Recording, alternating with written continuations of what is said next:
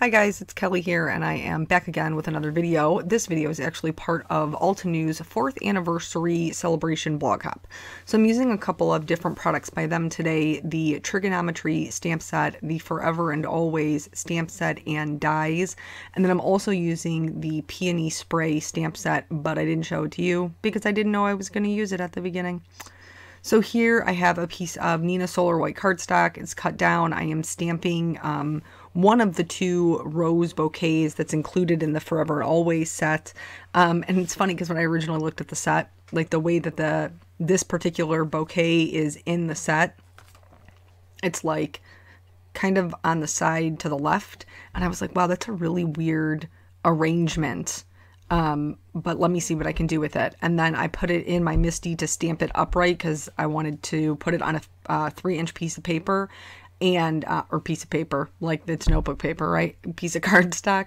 And then I realized, how the orientation was actually supposed to look. And then that totally changed my game plan for my whole card. So funny how things work out. So we're going to dive right into the coloring on this one. I am using Altenew's artist markers. They have 3 sets out, A, B, and C. I have all 3 of them, and I'm using all 3 of them today. So I really just love these bouquets. I'm a huge fan of any kind of flower stamp, you know that. But the bouquets where I don't have to build them myself, really, really like that. So I'm going in with my lightest color, and I'm mapping out where my shadows are going to be. With roses, because they're such a multi-petaled flower, I usually go in and just do a very small line of color where I want my shadows to be. And I don't, on the first go round, I don't really stretch out the color any farther than just that one line. If you come here, you know that I usually use my Copics. The only other alcohol marker that I have ever actually found that I liked are these artist markers. I've tried other brands. I think the reason that these ones kind of set apart is because they still do have the brush nib. They are a cheaper price point than Copics, but they are not refillable. So that's the difference. With Copics, you buy that one marker, you'll only ever buy it once. You'll be able to change the nib, you'll be able to refill the ink. With these ones, it's not so much that way, but it's definitely a cheaper price point if you want to try alcohol markers. I would recommend them. I think the nib on them is very good, especially for getting into smaller areas like this rose. I didn't have any issues at all where like the nib was soft or kind of mushy. It stayed at a really good point, and so I didn't have any trouble. But anyway, if you've never been here before, then you don't know that I start at my lightest marker, work out to my darkest, from my darkest back into my lightest. And that's just the way that I do it every time. That's what works for me. You do whatever works for you. So when I was going through and trying to pick out this color combination, I had originally stamped a background because I told you I had a certain idea for how I was going to do the card. And so I stamped a full background with the Trigonometry set. And then you'll see it later. I didn't show it to you because I didn't end up using it. I ended up changing the design. But so it was just, I did this whole thing and it was like 30 minutes, maybe not 30 minutes, maybe I'm exaggerating, like 20 minutes worth of work. And then I didn't even end up using it. I'm hoping to maybe use it on another card because I do really like the way that it came out. It just didn't make sense for this one. So when I get out to my darkest color, I'm not adding it to all, like I'm not going over the line completely. I'm only adding it to the parts that I want to be the darkest. So where the petals are inset, where there's several petals gathered together, the center of the flower. And now as I work my way back out to my lightest color, I am going to start doing a little bit of those flicking motions. And you'll see me start to turn my paper. And the reason that I'm turning my paper is because when you're coloring, when you're doing the flicking, you want the flicking to go in the direction of the petal. So however the petal is drawn, if it's a petal that is down and to the right, then you should be arcing your flicks, your strokes, so that they are down and to the right, so that they're rounded to follow that object. In this case, in my case, it's a petal. One of the other things, and it's probably been a while since I talked about it, is creating kind of a wall of color, which is what I just did on that petal there. And what I mean by a wall of color is all of your strokes end in the same spot. So it just looks like There's no variation, and things don't look like that in nature, and it looks very manufactured, and it's not something that I'm a fan of. Plus, you want to, as you go through, you want to maintain a highlight. Highlights and shadows is what's going to give you dimension. That's how you're going to make it look like it's popping, like this flower is blooming on your paper, is by having darkest darks and lightest lights. Now, your two midtones, in my case, I have two because I use 4 colors, but if you only use 3, you'll have 1 midtone. That should be the color that you see the most of. You should have minimal shadows, minimal highlights for the most part of what you're coloring. So here I'm out to my lightest color. I'm just going to go in and fill in any of those white areas that I still have showing. I was relatively happy with how it turned out. I feel like I had a little bit of trouble blending the 3rd color into the 2nd color. Just a little bit of difficulty. I believe these little buds on the side are supposed to be colored green completely, but I wanted another excuse to add in a little bit more color, so I decided that I was going to add just a little bit of shading from the top down. I'm going to do the same thing with the one up here on the left with this purple flower. This one is drawn just slightly different. First of all, it's tucked behind the first one, so you're automatically going to have a shadow along that line where they meet. So anytime you have 2 objects, one tucked behind another, that's going to be a shadow on the object that's tucked behind. I am, you can see, being a little bit freer with adding the flicks kind of right out the gate, and this is because I have more surface area to work with. It does have a very tight bud in the center, but most of the other petals, most of the other petals are very open, and so I can get away with doing those little flicks of color kind of right out the gate. But as I get closer to the darkest color, I'm going to bring it back down to that line until I can kind of figure out what I'm doing. This is a very detailed stamp, and in the center here, it is a little bit difficult to kind of ascertain what's going on. As long as you have some areas that are highlights and some areas that are lowlights, don't stress about it. It's still going to look like a rose. So don't worry about that part. And then same thing as before, working out, to the darkest color and back into the lightest. So I'm going to, if you've been here before, sometimes we have little chats about my day, and in between that, I will tell you what I'm doing with the coloring. So if you watched my video yesterday from the Hero Arts blog hop, I said today was a day. Today was a day. Oh, it was a day. So here's how my day went, and I'm hoping that you guys will be able to sympathize with my situation. So I have a 4-year-old son, my little Peanut, and my little Peanut wants to just be everywhere that his dad is. And so my husband usually takes him to my parents' house in the morning. We decided that I was going to take him instead of my husband because I was going to be getting started later doing the things that I needed to do. So my son's room is, he is constantly woken up by the garage door is basically the gist of it. So my husband leaves for work. I wake up to him just screaming bloody murder. Oh my gosh, it was just crazy. And he's crying, and I go in there and I'm like, what is the deal? And he's like, I thought Daddy was taking me to Nana and Papa's. And he's just totally inconsolable as he is. He's so heartbroken that he's going to have to ride not in the truck, but in the car. And I don't understand why, because I have a luxury compact. I don't get the deal, but I know I'm not his dad. He wants to go with Daddy. It's totally fine. So he is just completely inconsolable while he's crying. He just completely is just losing his mind. I finally get him calmed down. He will not go back to sleep.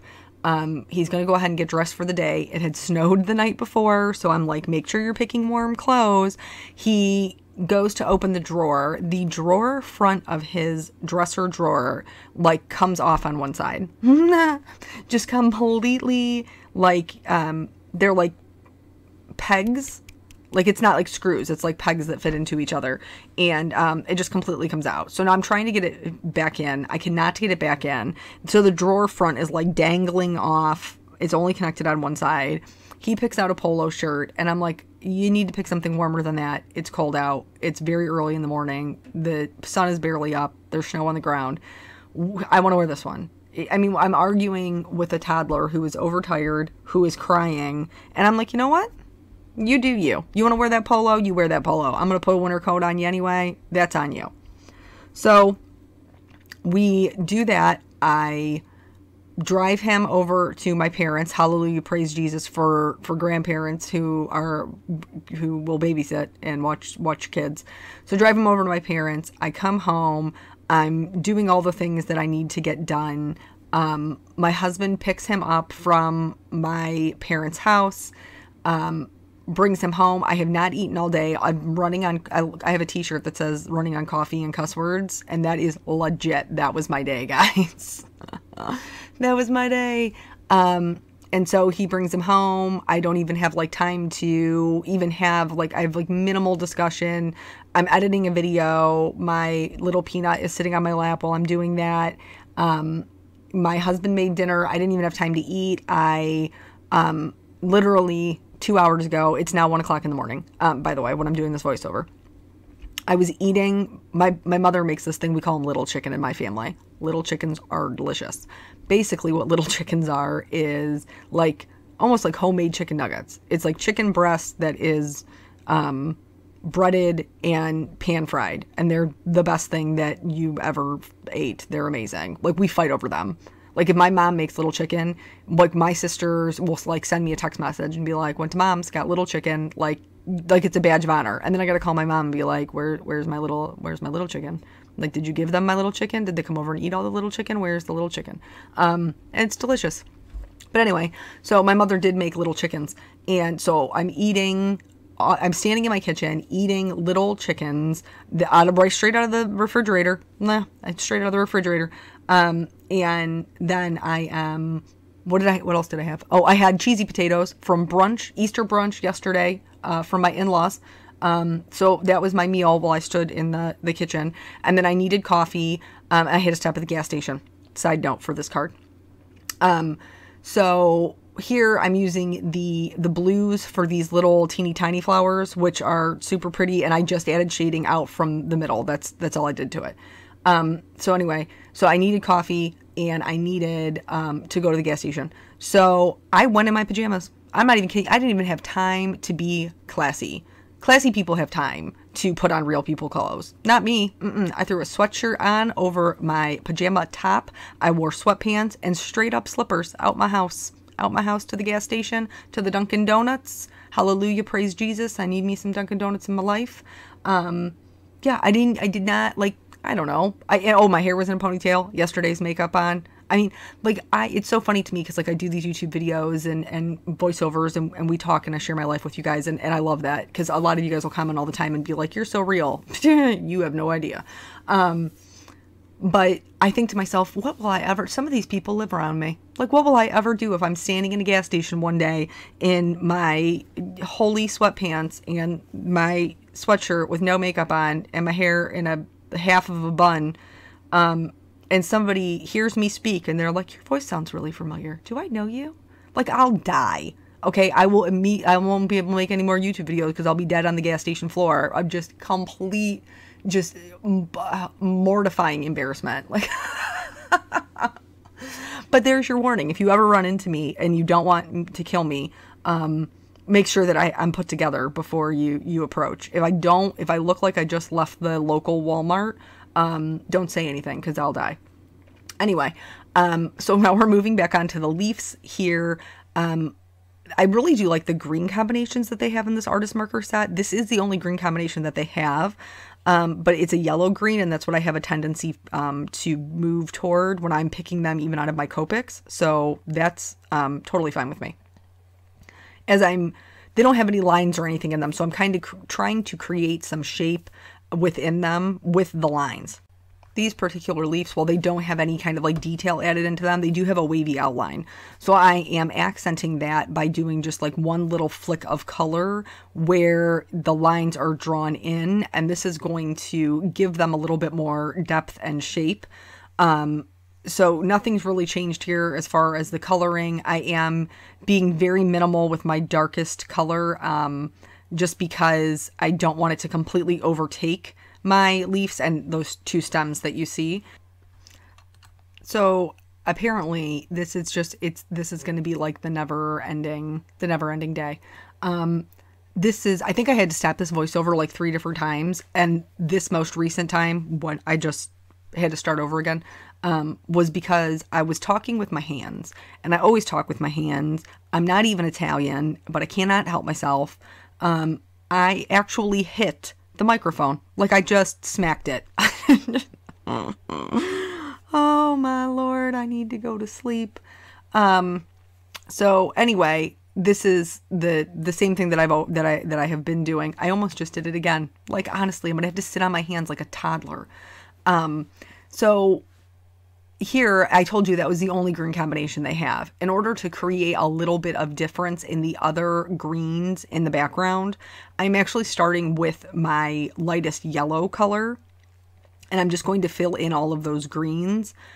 And, well, what I want to be green, I'm going to fill in those all in. But this is important. See this one up here on the top left? Kind of looks like, I don't know, seaweed, which is what I thought, by the way. Like, as I was coloring this, I was like, these are some weird looking leaves, but, you know, I mean, I guess there's all different kinds of leaves. Those leaves kind of look like seaweed.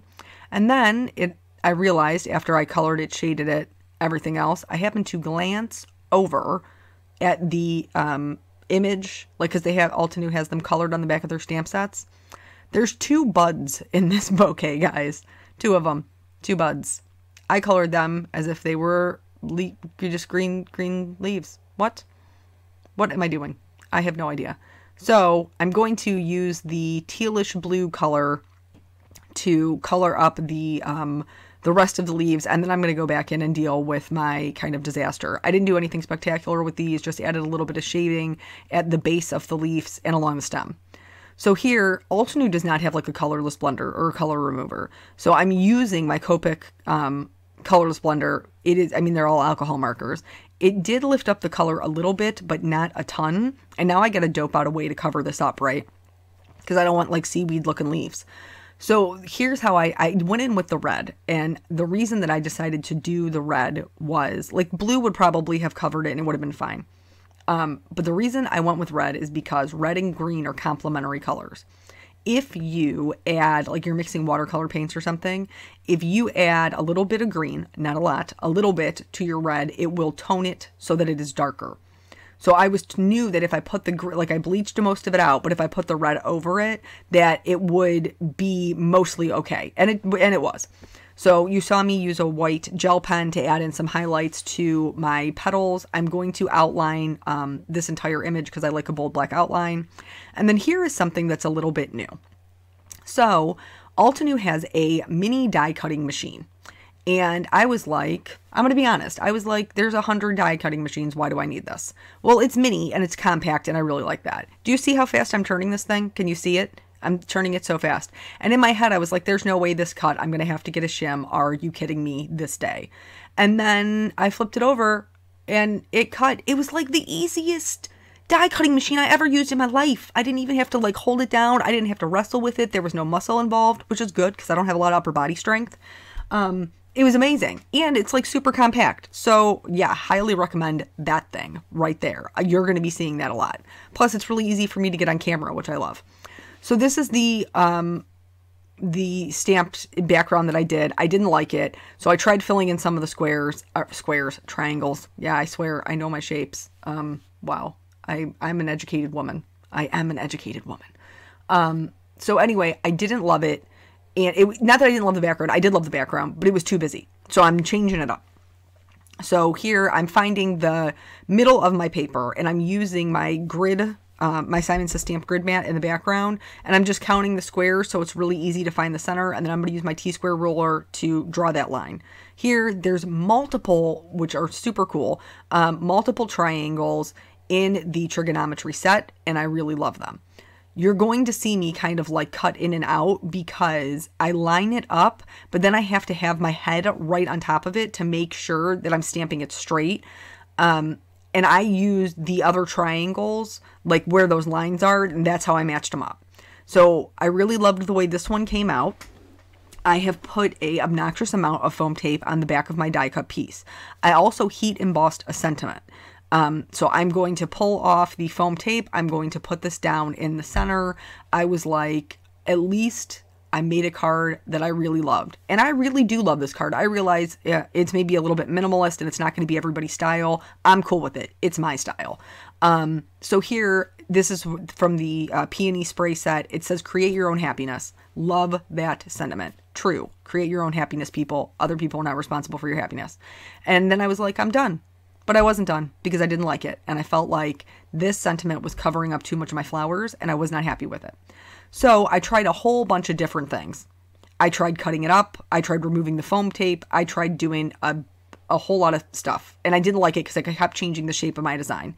So what I ended up deciding to do is stamp the sentiment along the side so that it didn't change my design at all. It kind of flowed with the angular shape that was already there. But I did have to kind of peel up that leaf a little bit because it's up on foam tape. So that was a risk on my part. Thankfully, I gambled and I won. But that is the whole card. So there are huge amounts of prizes on this Altenew blog hop. It's going on for the next 3 days. It will be linked below if you're watching on YouTube. I encourage you to head over to the blog for your chance to win. And I will catch you guys on the next video, hopefully after I've had a lot of sleep. Bye.